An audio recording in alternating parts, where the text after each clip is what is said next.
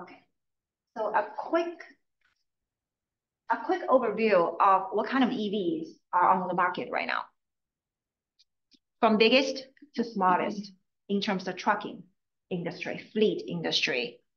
America usually take somewhere between class 1 to class 8 all the way. The biggest we consider as class 6 to 8. The battery size is usually 400 kilowatt or even up, for longer haul, a bit larger than that. The medium size would be school bus, typical school yellow school bus, 150 kilowatt.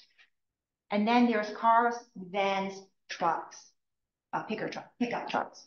And these are usually in the 60 kilowatt to 100 kilowatt space. So these are our major clients, majority of our clients, and how they categorize each other. Now, our reality, a couple quotes. Number one is California Governor Newsom has a pretty ambitious goal. And based on Newsom's goal, really 30 DC fast chargers needs to be deployed in California every single day from right now to 2026. Every day needs to be 30 fast chargers. And that is a massive. So that's number one quote. Second quote is our fleet owners, operators, they have a huge gap between their infrastructure and their readiness of fleet. So they got the fleet, they got the new truck from the dealership today. However, the infrastructure readiness is 9 months away. It took 9 months to do construction, to do permitting, and permitting is, another fun stuff, right? So, and then there's a huge backlog for one of the companies. This is a Tritium, a NASDAQ listed companies. In 2023, they had a backlog, 149 million backlog.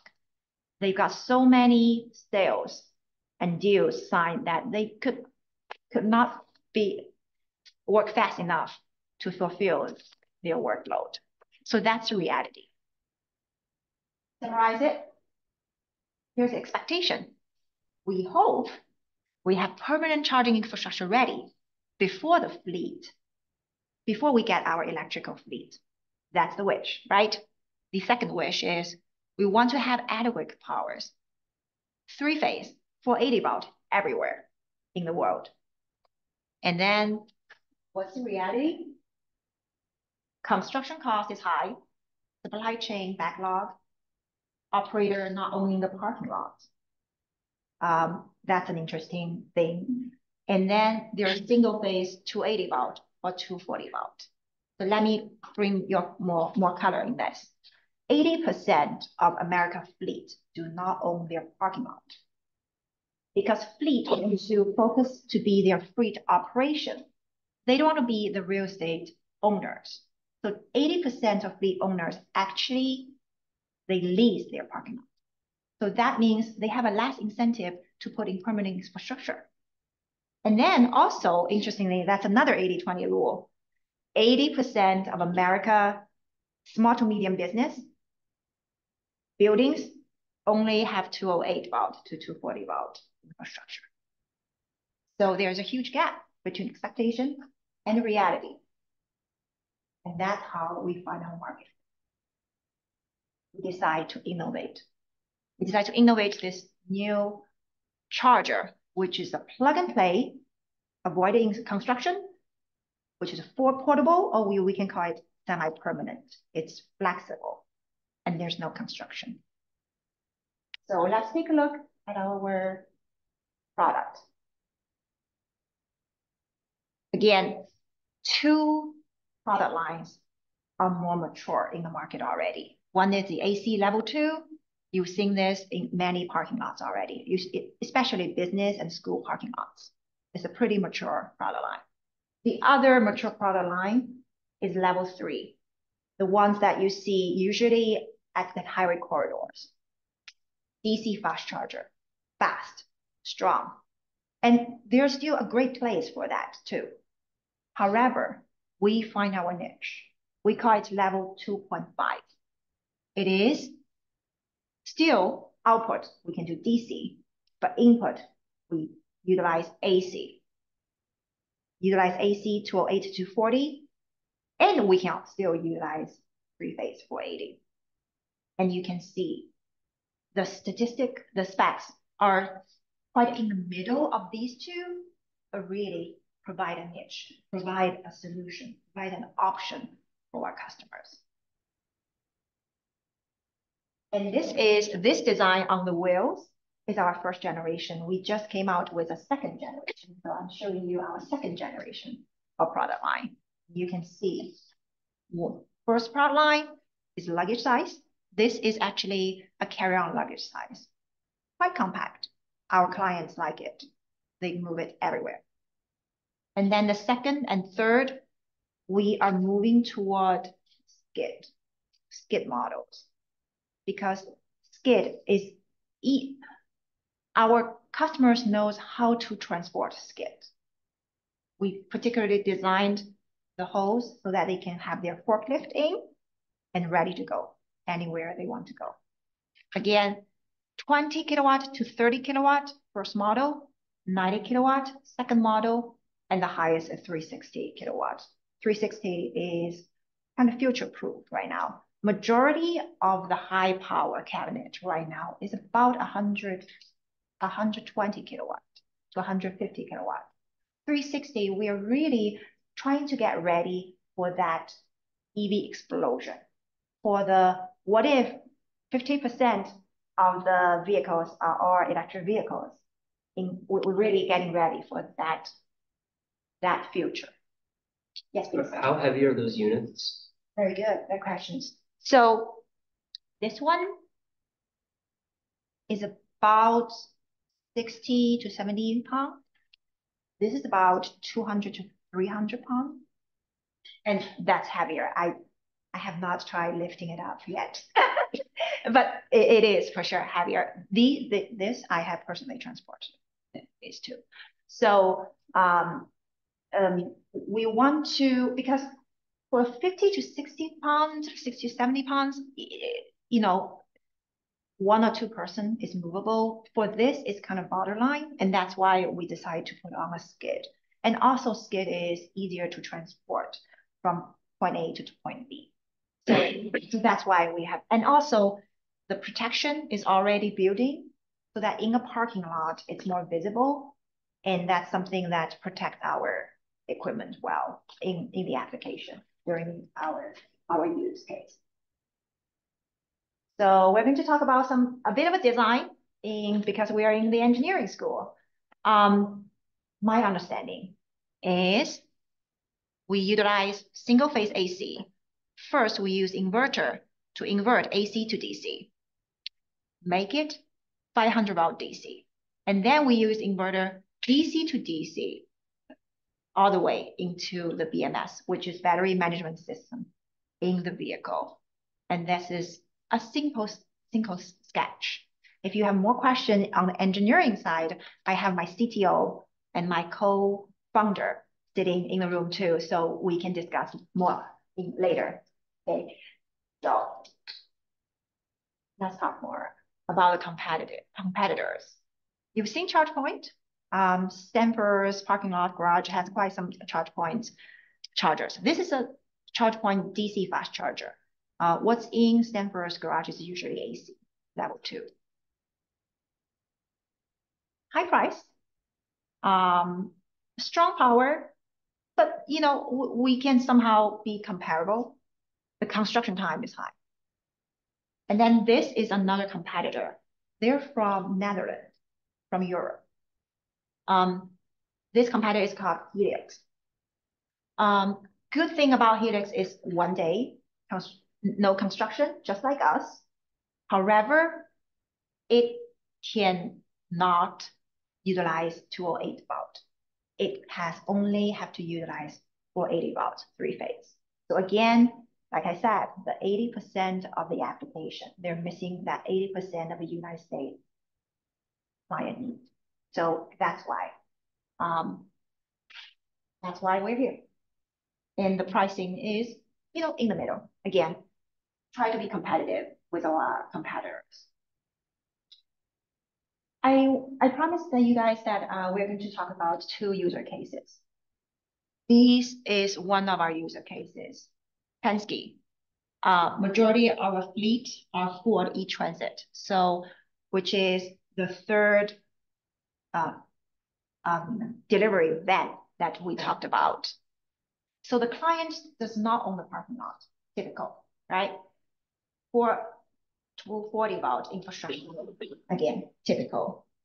And we can cut down their charging time from 4 hours to 1 hour, which means previously, if the driver can only drive half a day, and then the rest of the half day, the truck has to stay on the parking lot, versus they can do their first run, have their lunch break, charging, and then do the second run. So obviously, huge efficiency boost, productivity boost.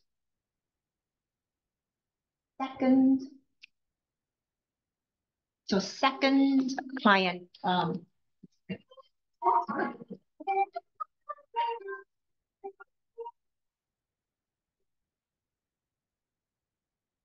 I think I muted it already. Somehow I didn't. Okay, so the second client is a municipality in California.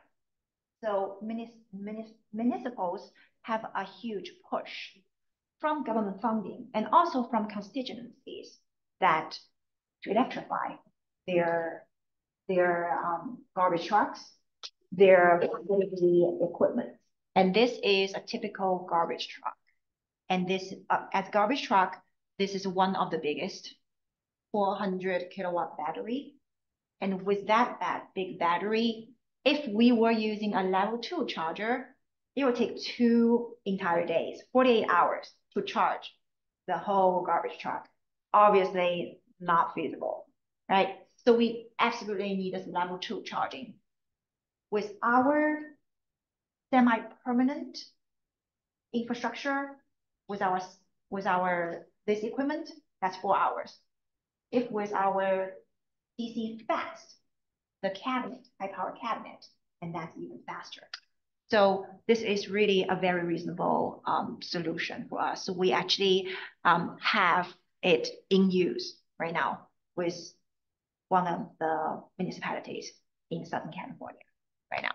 So that's our 2 client cases. Our traction and timeline, again, it took some time. It really took some time. We really took 2 years to get our prototype ready, secure IP, manufacture, all those good stuff. We have joined California Energy Commission's test bed this past year, and we already have our commercial deployments. We have a UL, all those good stuff. And next year, we're planning to have more UL certification, product line expansion, and also hire more people and expand our warehouse. So these are what we have been doing. And this is our 4 line of new product line. I want to point out one thing. This is a portable CCS. So CCS plug work with anything but Tesla. So that the other 50% of all kinds of electric vehicles. The second product is our Tesla specific charger. And this is one of a kind because not many chargers in the field right now are Teslas. And none of them are portable like us, are semi-permanent, just like 1 day installation like us. And this is a Tesla native. So it charges all kinds of Tesla, from old to new models directly with Tesla dispenser. So I want to make sure that I'm proud of it. Of course, I'm a little bit biased. And then this is our skid, smaller on the skid, and bigger, big high power cabinet on the skid. Again, although this model does put on a ground, however, it has a smaller, slim profile. And again, this is one of our new products. So just want to show you our full product line. A couple things we have been doing, attending auto shows, attending trade shows, and very good crowd. Always people will come in and ask a lot of good questions. So that's very good. Growth, lots of inquiries. Our last November, we did a seminar in one of the trade journals online seminar webinar. 700 people sign up. 700 people sign up. And our website saw 300% trafficking. So people are definitely interested, and these are our peers. You know, I feel very honored to be recognized by our peers. Again, inquiries exponentially increase and pilots exponentially increase. And there are some good names here. I'm not going to read everyone, but you know, these are our clients right now. So, and that's how we found our product market fit. Now I want to switch gear and let's talk about more about the community, our community impact. This is a map of Palo Alto, if you can recognize it. Okay, so a couple of things. These are where the chargers are located in Palo Alto. Now, could you tell me what color do you see most? Is it probably brown and green, right? Okay, so let me tell you this. Do you know these brown ones are private? So you might see, whoa, lots of brown. However, lots of brown behind the parking. We call it behind the fence. In a business parking lot that usually is not open to the public. And this is, okay, this is the Google campus. They've got a lot of chargers, but usually not open to public. And public not going to go to, you know, go to a Google's garage to charge in the middle of the night, right? Lots of brown. Okay, and then the green. The green are public, however, they're level 2. So they're slower. Really? Can you find some orange? A couple here, right? A couple here. These oranges are really public and fast. So out of the whole map, it's interesting. You might see a lot of chargers, but really the fast and public chargers are the minority, not the majority. So what can we do? What can we do about it? I think the answer, we can deploy faster. Less computing costs. Make sure that we can deploy to community centers, libraries, park, multi-unit, apartment buildings. So these are great for community centers and parks and libraries. We are closely working with Palo Alto Utility on this. And this is another model that is great for business, parking lot, school, public school parking lot, so that it's open to the community. My vision, my personal vision is today we see about 10% of the parking space are electrified with EV chargers. But down the road in the future, we should have 30%, 50% of the parking space electrified. Because look, 50% of people, 50% of new car purchase are EV in Palo Alto last year. And it's going to be even more. I'm sure it's going to be more. So what we want to do is not only provide fast and strongest electric chargers, but also provide cheap and massive production chargers so that more parking spaces can be electrified at a low cost and a fast fashion and benefit to the whole community. So that's our vision. And with that, that's our product line. And I want to share with you that we are open for internships. So if anyone is interested, feel free to talk to us. With that, any questions?